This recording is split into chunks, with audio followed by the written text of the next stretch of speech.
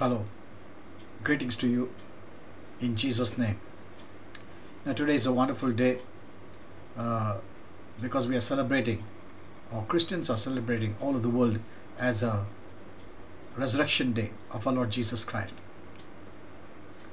You know, I spoke yesterday about the Passion Week, and I told you that Holy Spirit wants us to know that instead of going through the suffering of what Christ went through, we need to appreciate the day, because what Jesus did for us, based on that our sins are forgiven and we are going to heaven, or heaven is ours, our eternal home. Secondly, our Father also wants to tell us that our mourning must turn to gladness and rejoicing, because we know our sins are forgiven, and someday heaven will be our eternal home. Now today, speaking about the resurrection day, you know, I already gave a message, but I'm trying with this new platform. I'm trying to come from this because we have been facing problem with our mobile. Okay, so let me try this and then I'll post it and let us see what is the response. Holy Spirit told me that the day we are celebrating today is what we call the Resurrection Sunday. Instead of telling Easter Sunday, we can say it as a Resurrection Day. So because as I found out from the Bible, there is no word called Easter in the Bible. So let us use this new name, or this right name which Holy Spirit gave us, as the Resurrection Day. So praise God. And today is one of my favorite Sundays of the year. It's the day we celebrate the risen Savior. Aren't you glad that Jesus rose from the dead? You know, one thing I want to tell you is this. You see that every other religion celebrates the birth and observes the death of their leader, but Christianity is the only religion, if I say religion, I'm just borrowing this word, that celebrates the birth, observes the death, and proclaims the resurrection of our leader, our Lord Jesus Christ. Only one tomb is empty. That is Jesus' tomb. Praise God. That is why we Christians celebrate the resurrection and the life of the Lord Jesus Christ. We don't celebrate his death, we celebrate his life, because though he had died, he rose up and is alive today, never to die again. Satan couldn't stop him, death couldn't keep him, and the grave couldn't hold him. On the third day, when the angel rolled the stone away, Jesus came out triumphant over death, hell, and the grave. He shook his fist at the grave and said, "Behold, I am he that lives, and was dead, and is alive forevermore. And I hold the keys of death and hell." Praise God. Praise God for that. He rose up never to die again. And the angel said, "Jesus is not here, for he is risen." In Matthew 28, 5-6 we read this. So he is risen. Death couldn't hold him. Now today's message is, I want to show you, if there was no resurrection, and what if there was resurrection? What if there was no resurrection? If Jesus didn't rise from the dead, or Jesus wasn't able to come out of the dead, or the Father couldn't raise him from the dead. So what is the difference between that? We read this in 1 Corinthians 15, 14-19. So let me give you some reasons. First, because Jesus rose from the dead, we are forgiven of all our sins. That's the first thing. You know, in verse 17, 1 Corinthians 15, 17, it says, "If Christ has not been raised, then you are still in your sins." Look at this. If Christ has not been raised, then you are still in your sins. Praise God for that. If Jesus wouldn't have been raised from the dead, we would have been in sin. And the wages of sin is death, eternal separation from God forever. Praise God, he rose from the dead. And now, because he was raised from the dead, our sins are forgiven. If you say you're still in sin, then you are saying that Christ has not been raised from the dead. See, the basis we say that our sins are forgiven is because Christ has been raised from the dead. So since Christ has been raised from the dead, we are not still in our sins. Praise God. Praise the Lord. So the right knowledge of God's word will free you. That's very important. Jesus, by being raised from the dead, changed us from dead people into living people. We were dead in sins, but Jesus made us alive. You know, what heaven sees is not your good works. Then see your performance, your merit, your worthiness. What heaven sees is, do you have the life of Jesus or not? Praise the Lord. Heaven sees whether you have the life of Jesus or not. That's what the Bible says. He that hath the Son hath life, and he that doesn't have the Son does not have life. So the question is whether you have life or not. That's all. It's not how good you are, how many times you fast and pray. These are not good works that save us. It's the good works of Jesus that saves us when you believe. That faith comes from Jesus, who is the author and finisher of our faith. Our faith is not based on our works, good works. No. Then we can boast. If our faith is based on our good works and we are helping the poor, giving food to the poor and doing this and doing that good works, then our faith is in our own selves. We're making our own selves God. We are making ourselves our own saviors. So if you're looking to Jesus and based on his good works, based on the cross and the resurrection event, that's the right kind of faith which will free you from every bondage. You'll walk in freedom. Secondly, verse 14, if Christ has not been raised, then our preaching is in vain. See, look at this. If the Lord would have been raised from the dead, our preaching was useless. A dead man preaching a dead message. Oh my. Our preaching was in vain. Means it's like a dead man. We are dead people without Christ. It is his life we are living today. Because this is divine life. So if the Lord would have not been raised from the dead, we have no spiritual life. We are only natural life.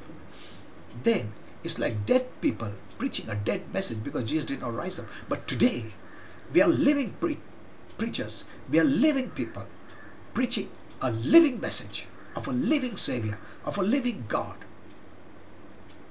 It's so powerful. It's so powerful. Since Christ has been raised, our preaching is not in vain. It's the living preaching, the living message of the living God.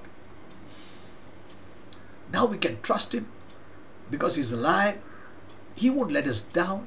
He'll always be there with us. He will never leave us nor forsake us. We have hope because he rose from the dead. So the death of Jesus proves his love for us. And the resurrection proves his power over every enemy of our life. So the life I live by faith in the Son of God who loved me and gave himself for me. Galatians 2:20 says that. So today we preach not a dead message, not a message without hope. We are living people preaching the living message of the living Savior who had died and rose up. So our message is living. The message of the cross is foolishness to those who are perishing, but it's the power of God to them that believe. Look at this.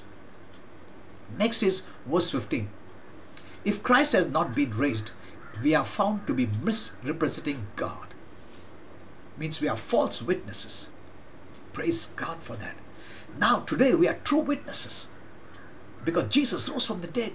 Your witnessing is living. Your witnessing is true. That's so powerful. You are a true witness. Who are the true witnesses? The true witnesses are those who believe in the resurrections of our Lord Jesus Christ. Since Christ has been raised,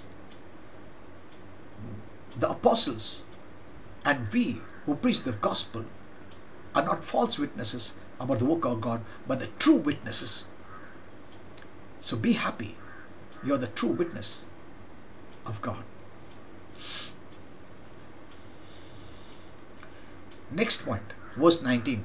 If Christ has not been raised, then we are of all men most to be pitied, the Bible says. But since Christ has been raised, we are not to be pitied. We have not wasted our life following Him. Our religious leader, our Lord Jesus Christ, if He was dead, then we had no hope.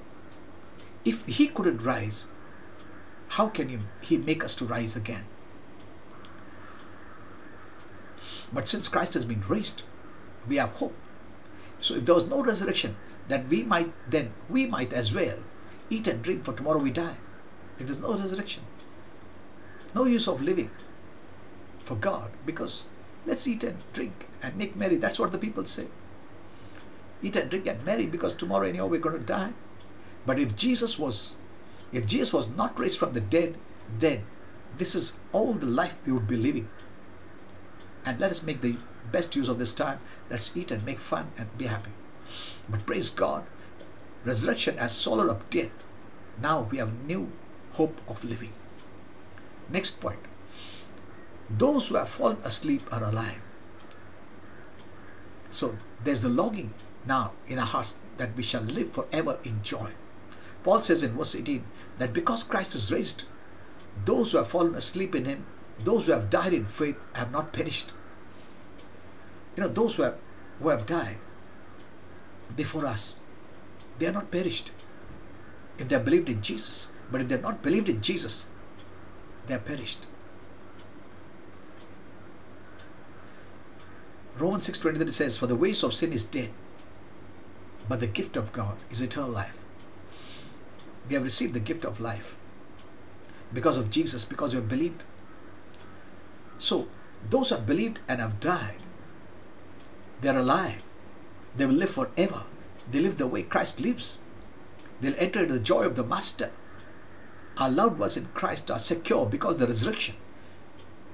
And we are of all people most blessed. Because when you go to heaven, we're going to meet them. They're all going to come and welcome us with a grand celebration. There's a great welcome home celebration.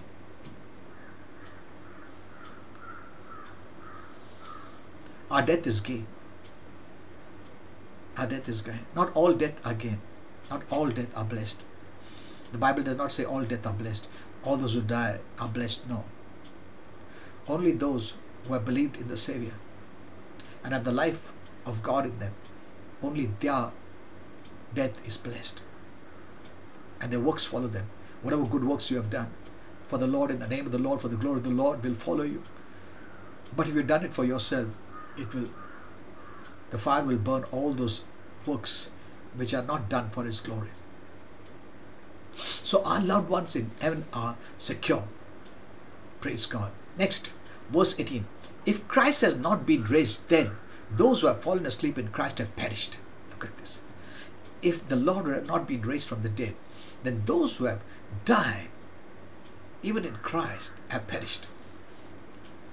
See, because of His resurrection,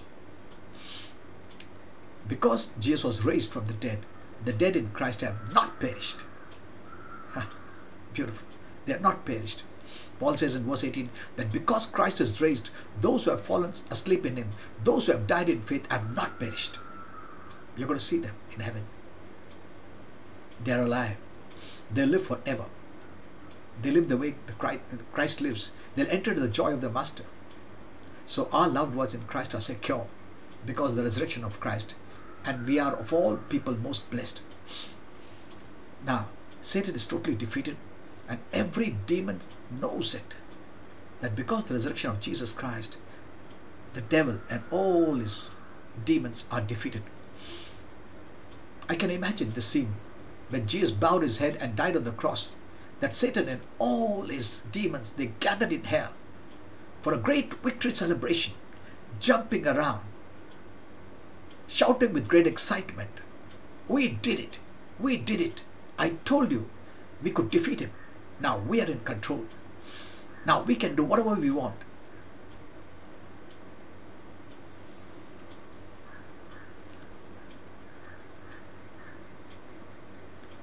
Jesus went into that hell. Hell means differently. I'll teach you later on. So they thought now they are in control of Jesus. Satan must have laughed sarcastically and said to his demons, "Aren't you glad you followed me, the leader? Aren't you glad you revolted against the heavens? I told you it is worth it." But look at this, what happened. In the midst of the celebration, one of the demons notices a man coming from a long distance. They can't figure out who is it. They begin to curiously look and try to figure out who it is.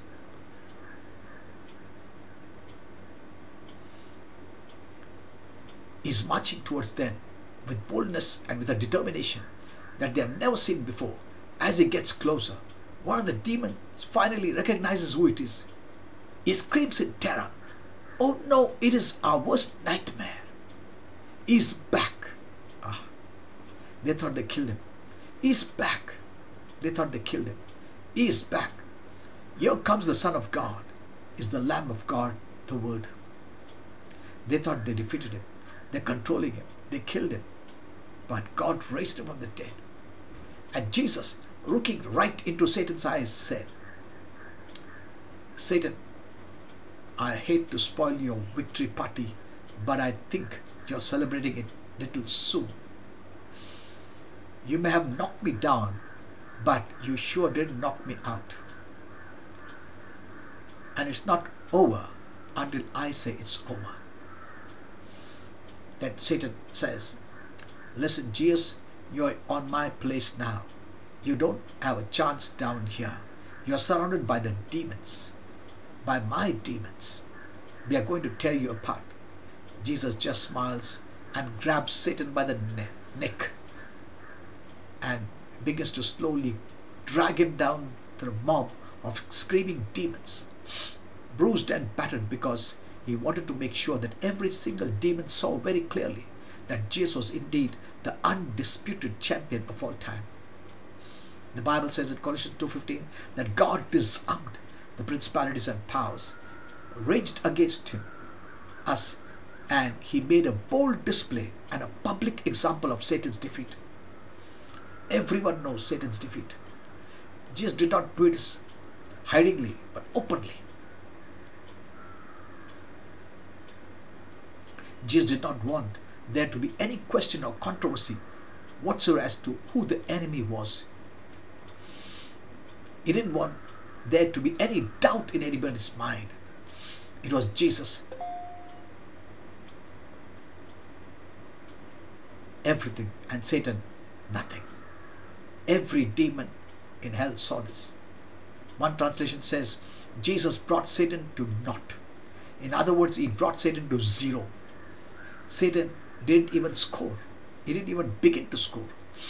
This was a shutout case. You can't get any more defeated than that. Utterly defeated. Jesus destroyed the works of the devil, reduced to zero the effects of the devil on the lives of all who will acknowledge Jesus as his Lord, as the Lord and Savior and Master. The good news today is that Satan is eternally defeated. There's not ever going to be a rematch. Finished. It is forever settled. Jesus Christ is the King of Kings and the Lord of Lords. The reason we can celebrate today is because that grave could not hold Jesus. Satan did his best, but his best just wasn't enough. They put Jesus in that tomb, bound up and wrapped up on the Friday afternoon. But thank God, on Sunday morning, it was a different story. He burst out of the grave clothes, shook his fist at the grave and said, "Behold, look, I am he that liveth. And I was dead, but behold, I am alive forevermore, and I have got the keys of death and hell." Amen. So the good news about the resurrection is that we don't have to be afraid of the devil and the demons. You're all washed in the blood of Jesus. The forces of darkness are scared to death of you. Every time they see you, they see the blood of Jesus that's all over you, and they're terrified. They run away. They don't walk away, they run away. That reminds them of what Jesus did to their leader. They know it. They'll never forget that day when Jesus dragged Satan, down to the corridors of hell, humiliating him and embarrassing him. And now the Bible says, if we will just submit ourselves to God, if we give our lives to God, we can resist the devil and he'll flee from us. So as a born-again believer, none of us have any business living a life of fear and defeat and misery. Some of you today are waiting on God to help you get out of your mess. But God is waiting on you to rise up and begin to exercise the authority. And that rightfully belongs to you. Satan is not going to get any more defeated. He's as defeated as he can be. It's an insult to God for us to live a life of defeat and misery and whine and complain. After all, Jesus has gone through on our behalf. Every one of us needs to understand, fully recognize how to exercise authority over the devil and demon forces. Don't allow Satan to defeat you. Some of you maybe are learning to live with addictions and all kinds of pain and mental torment and all kinds of heartache. Friends, it doesn't have to be that way. The price has already been paid. He took the punishment of our sin to break the power of sin and to free us from the penalty of sin. But do you know what? You have to do your part. You have got to start resisting the devil and tell him to get out of your life in Jesus' name. Amen. You're not fighting for victory. You're placed on the victory ground. So this is the message I wanted to give you today about what if the Lord would have not been raised and what if the Lord was raised. I'll give you another message next time. But praise God. You have won every battle because of Jesus. You don't have to fear the devil at all. He's totally defeated forever. And he can never rise up. I told you this morning that Satan has no armor, no weapons. No weapons. Jesus stripped off every medal he had. He stripped off everything. All the power. That's what the Lord said, behold, I give you power over all the power of the devil. And nothing by any means can harm you. You have the weapon. And your weapon is the most powerful. You have the armor of God. Put on the whole armor of God. Take the sword of the Holy Spirit, that's the word of God. In fact, you are covered. Satan is not covered at all. He has no armor. He has no sword. He can do nothing. He has only one thing to come against you. That is deception and lies. If you stick to the truth, he can do nothing. He just removes you from truth to believe his lies so that he can harm you. If you stick to the truth, he can do nothing. He knows it. His time is over. And the time has come. We are entered the kingdom age. We are already in the kingdom age where God's reign and rule will come. And when the demons go out, that means the kingdom of God has come down. We have already started the kingdom of God on this earth. So many saints have been praying, let your kingdom come, let your will be done. We are already in that time now. We can do nothing. God has already done it. We are in it. Now let us use the power that God has given us. Preach the gospel.